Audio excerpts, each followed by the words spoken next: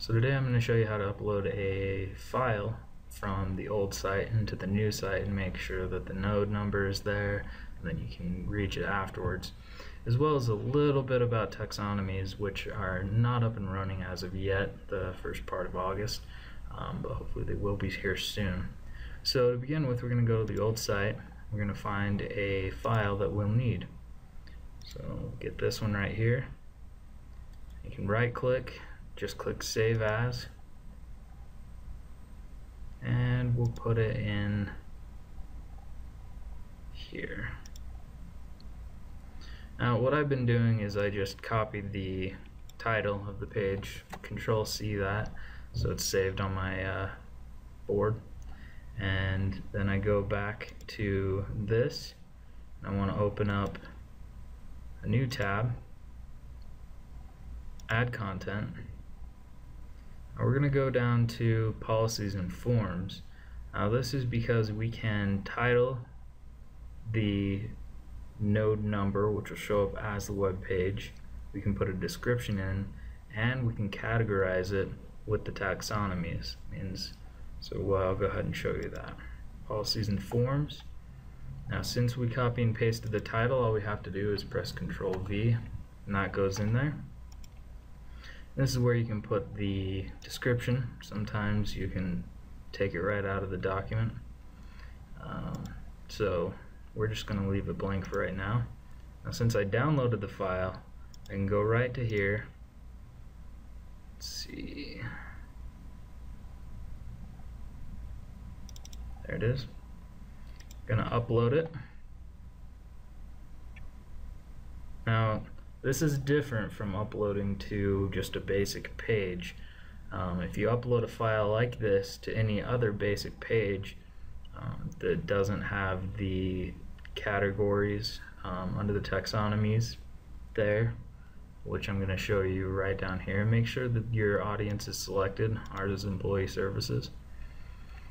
These are the taxonomies, and they won't show up unless the node content type that you picked has them available, which means that since we're putting in forms and policies, our forms taxonomy will come up, and here are our terms.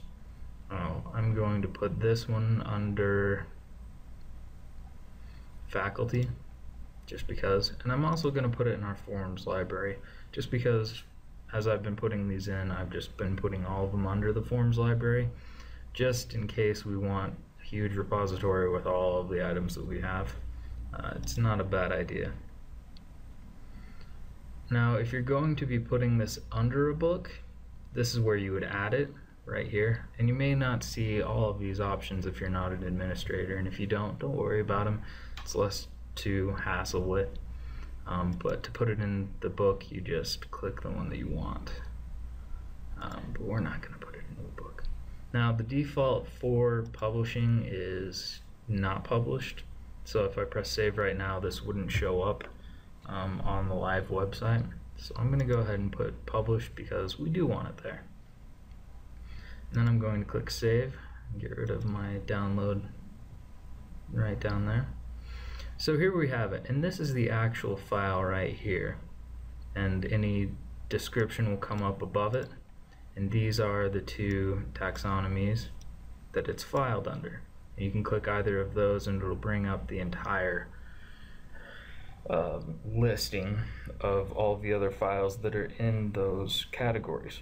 And I use categories and taxonomies, it's the same word basically. But we're going to hover over edit, and if you look down in the bottom left, it says the URL with the node number, and this node number is 1726, and that's a really easy way of finding the node number on Google Chrome. Don't know if it's the same with IE or Firefox. I'm sure there are similar ways of doing it. But 1726 is the node. Otherwise, to find the node, you just click edit, and you'll see up here it comes up. So we're going to Control C that to copy it into our book, or sorry, copy it onto our board, and we're going to go into my example page that I have a few things running here. and we're going to edit it to put this in.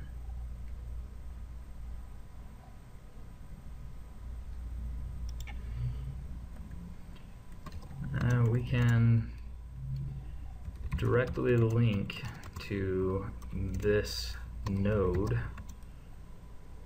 by doing the following. Now, this is kind of hard coding or direct linking.